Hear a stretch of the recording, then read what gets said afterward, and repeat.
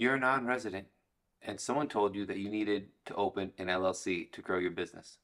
Well, what is an LLC and how do you open an LLC? What is this? I'm going to tell you in this video. And in fact, the first LLC was created in Wyoming in 1977, but it wasn't really until about 1993 when the Delaware Limited Liability Company Act was passed to when the IRS acknowledged the LLC as a disregarded entity. So it's only been 30 years that the LLC has really been super popular. While Wyoming did create the first one, it was Delaware that popularized them. And those still remain the two most popular states that we use to open LLCs, especially for our non-resident clients. And the LLC is great because it has less requirements of corporate actions and corporate minutes and issuing shares. There's less stuff you have to do to maintain a legal LLC than you have to do with a corporation. It has better liability protection, and it has pass-through taxation. So that means for you foreign people, my friends who live outside the country and don't do business in the US, you don't have to pay US income taxes. But back to the question, how do you open a US LLC? Well, I'm going to tell you in kind of 4 things you need to know when opening an LLC. But I'm going to show you how to do it. So the first thing you need to do is pick the state that you're going to open the LLC in. Most clients are choosing Wyoming or Delaware or Florida. And while I have many videos on how to choose what state to use, if you're just doing online business and you have no presence in the United States, Wyoming's great. It's cheap, it's quick, it's easy. I love it. We have an office there and we open our clients' companies in Wyoming really quickly, and we are the registered agent. It's completely private. There's a nominee service. No one can see who the owner is. It's a great option.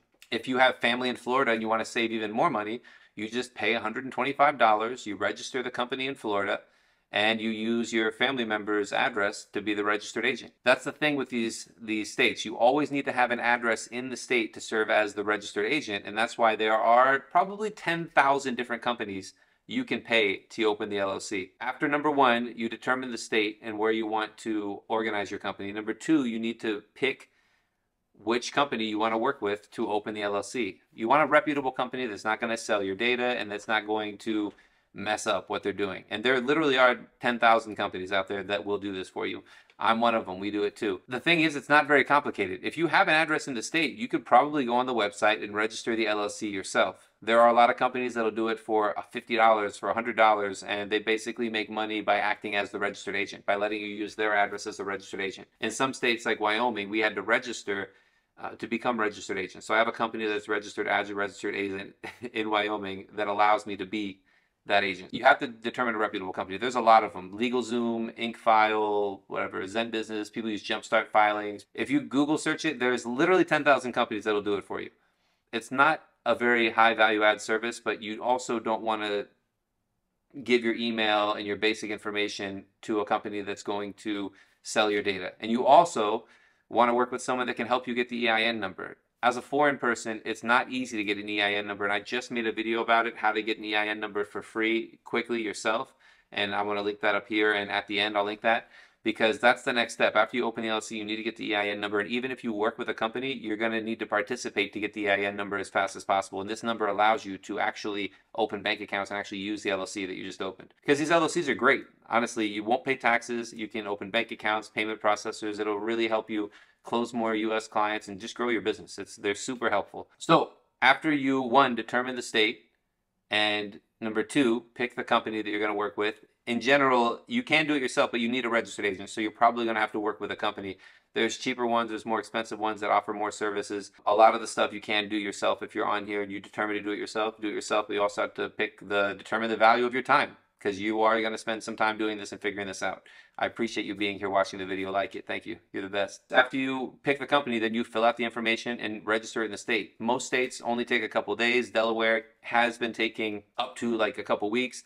I just filed a company in Texas. It took like 20 days. Wyoming's always been quick. It's a couple days. Florida has been really quick. It's a couple days. It depends where you register. Some states take longer. It's administrative. And there's expedited fees you can pay to get it done quicker, but it is what it is. Once you get those articles, then you have to apply for the EIN number. The last step that I want to tell you is understanding your compliance. So because I'm a CPA, I'm a tax guy, I want to talk to you quickly about the compliance. After you open an LLC, there are some things you need to do.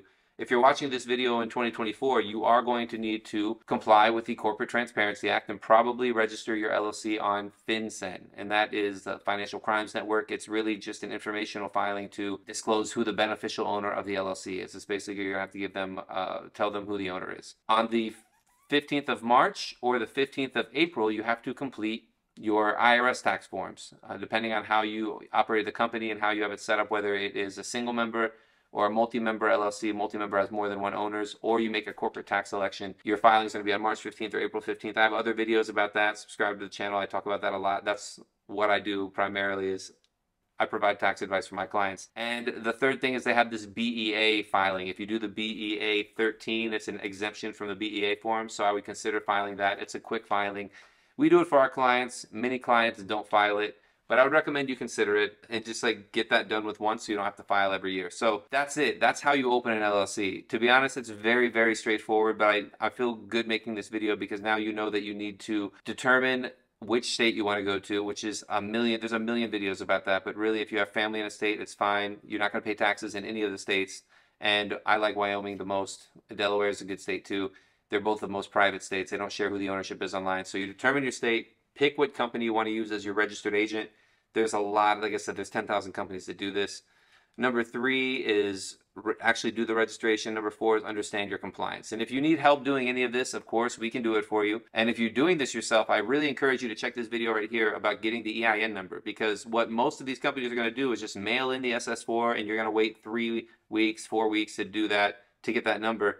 And the truth is, if you call the IRS exactly how I show you to do in this video, then you can get the EIN much, much faster. And many of these companies don't do it right. So I encourage you to do that. So check out this video, and I hope this was a helpful video for you. I'll see you in the next one.